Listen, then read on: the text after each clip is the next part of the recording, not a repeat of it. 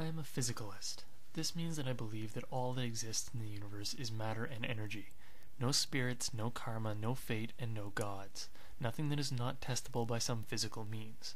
I believe this for scientific reasons, not theological ones. I have no interest in eliminating religion. Your personal beliefs are your own business and of no concern to me. But when you attack my beliefs or attempt to retard scientific progress, I will respond in kind. I began as a Christian in a secular family. While we never practiced our religion, it was always implicit that we were Christians. The city I grew up in is almost entirely Christian, mostly devout evangelicals, and the concept of being irreligious was entirely foreign. When I began considering my spirituality, the only logical option seemed to be turning more devout, as I had never met anyone who had gone in the opposite direction. I questioned religion in general, such as wondering whether the Greek gods had really existed and went extinct when their believers dissipated, but never Christianity. I accepted the Bible as being literally true and prayed daily, but I found that none of my prayers were answered. In fact, I noticed no difference whatsoever from before I began praying and reading the Bible. As my knowledge of history and science increased, I found discrepancies between them and Scripture, and had to decide which was true. Because the scientific explanations fit better with my experience, I accepted them, but with limitations. I considered that God controlled those things for which science had no explanation, such as the origin of life. When considering where a tree came from, I realized that God had not placed it there. It had grown from a seed which fell from another tree, which grew from a seed, and so on back to the first life forms. I knew nothing of evolution or abiogenesis, nor did I know that science had viable hypotheses regarding the origin of life. However, I realized that science had been making progress, and would continue to do so. That is, God didn't hold the planets in their orbits until Einstein explained the mechanism by which gravity functions. Science is just a description of how the universe works, and God doesn't step back as science moves forward. With sufficient time, science will find an adequate explanation for everything in the universe, without having to invoke the supernatural. The universe works without God's constant intervention, and if God affected anything material, we would have detected something behaving abnormally. The planets would stop in reverse direction, noble gases would bond with other elements, plants and animals would grow and change abruptly. If God affected anything within our universe, we would have detected some anomaly that was in opposition to the laws of science. In fact, if God violated the laws of nature, we would be unable to perform any kind of science at all. Nothing would function in a constant manner, and we would be unable to tell whether an observation was a result of natural laws or God's hand. We could make no deductions from what we see, nor would the results of our experiments be constant. I could see nowhere God was required for the functioning of the universe. As for free will, if God interferes in human affairs, then our free will has been overridden.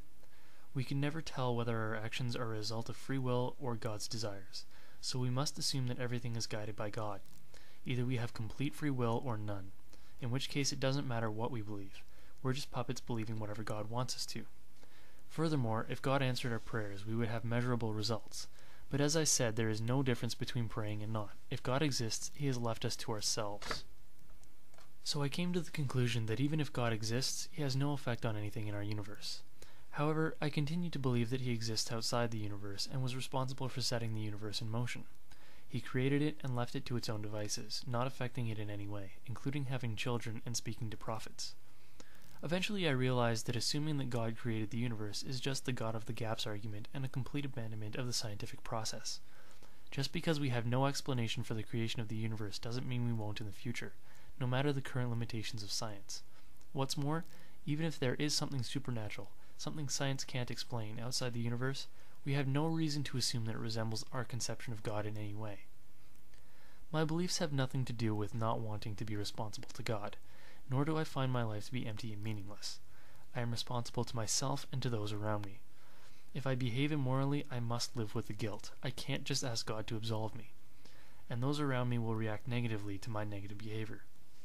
While filling a propane tank, the attendant asked me if I had already paid for it. I could have responded that I had and left without paying, but I didn't. It had nothing to do with God watching me. I knew it was wrong. If you only behave because someone is looking down on you, then you truly are immoral. As for the assertion that my life is meaningless, which is usually followed by the suggestion that I kill myself, I find my own purpose for living. There is no absolute meaning, so I can decide for myself. Whether I choose to travel the world or raise a family, I can find satisfaction in whatever I select. As I only have 80 or so years to accomplish my goals, I cherish every moment that I have. Conversely, if your purpose in life is to love God and get into heaven, you are no different than fungus waiting to die. You are an ant mindlessly serving your queen. I see no reason for you to take preventative action in the event of imminent death, which would get you to heaven faster. I would also like to respond to VenomFangX's assertion that atheism is like the last day of school, leaving a structured environment for a rule-free environment.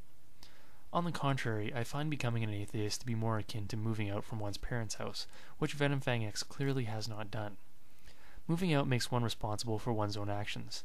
If I don't pay my rent, I end up on the street. If I want a new TV, I get another job to pay for it. I don't just ask my parents to give me one. Likewise, from VenomFangX's statements about atheists not behaving themselves because they aren't worried about God watching them, I can assume that he only ever did his homework because his parents were looking over his shoulder. I always did my homework not because someone was enforcing their arbitrary rules, but because I recognized that my actions had outcomes.